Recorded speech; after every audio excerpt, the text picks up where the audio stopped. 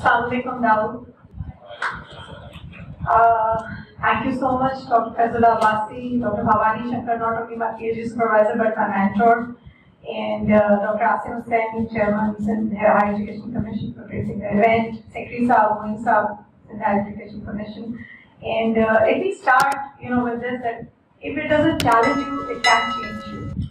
So the challenge is the key. So always, be receptive for the challenges, and it will keep you moving. And sir, I would like to, say something. From now on, please don't repeat the stories. Every saint has a past. So this university had it past, so don't repeat it, because we have changed a lot now. So we have so much good to say about it.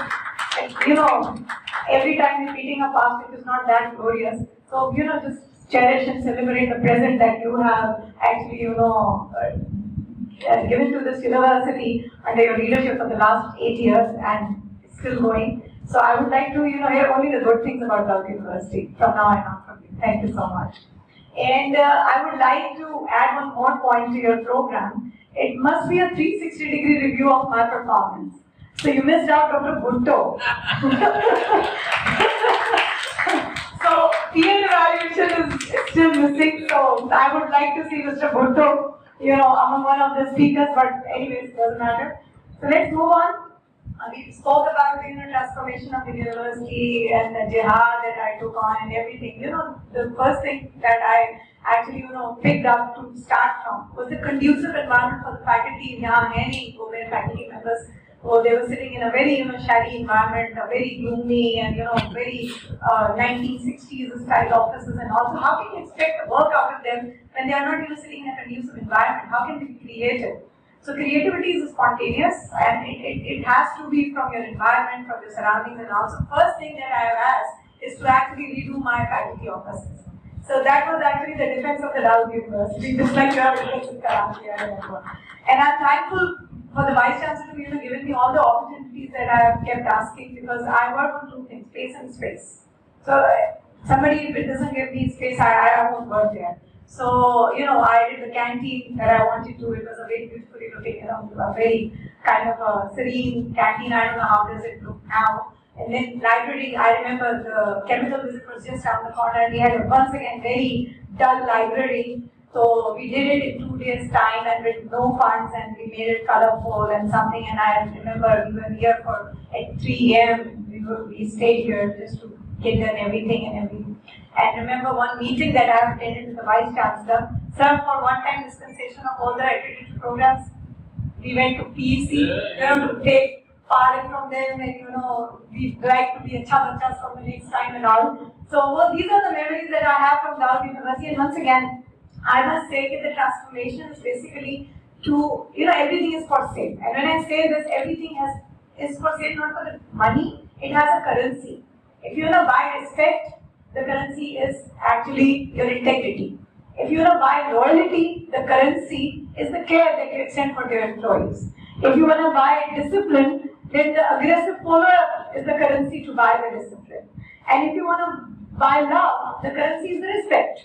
So if you use the right currency to buy the thing, you will definitely get what you want.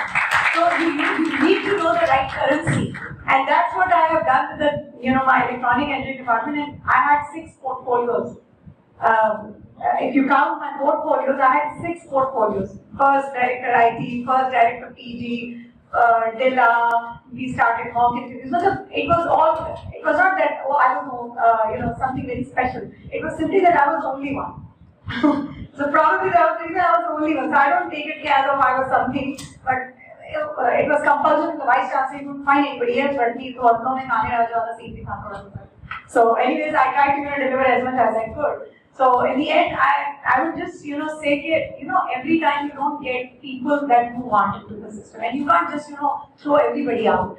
And this is what we have adopted in the electronic engineering department. When I brought in 10 lab engineers, the fresh blood, it actually the catalyst for the change. I have gotten everything from my lab engineers, and that made my faculty to move. And I tell you, if you are a doer, there can be only 2 types of people who can keep you moving. One, those who believe in you and they keep telling you, you can do it, you can do it, you can do it.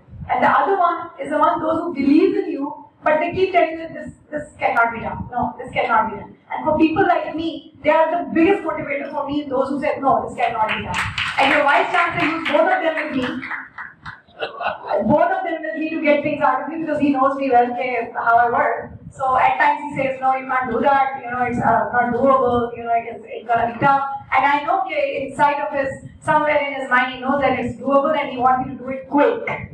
So we know the codes that we use in that conversation. So I would say just, take the obstacles as a blessing.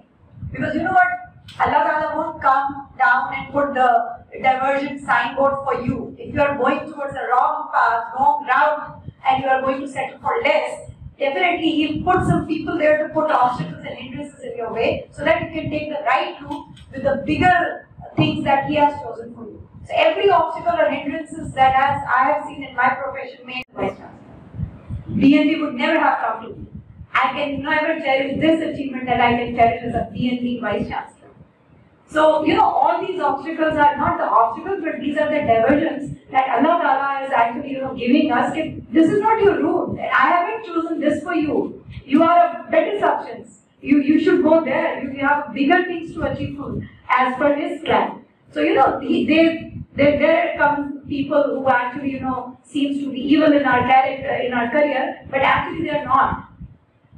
हमें तो अभी यहाँ सड़क बन रही होती लिखा होता है वर्क इन प्रोग्रेस डाइवर्जन ले लें अब वो तो नहीं हो सकता so people come into our career who actually blocks our path but it's not a blockade it's actually redirecting to another path which has a bigger thing for you waiting for you so just believe in that and don't take obstacles as an obstacles as I tell you take them as diversions. Okay, thank you so much and I keep believing in you and sir for your I don't have to think that, should I come back here or not? The process is already, on the go. And I wish whoever comes here should carry the legacy that you are leaving. Thank you.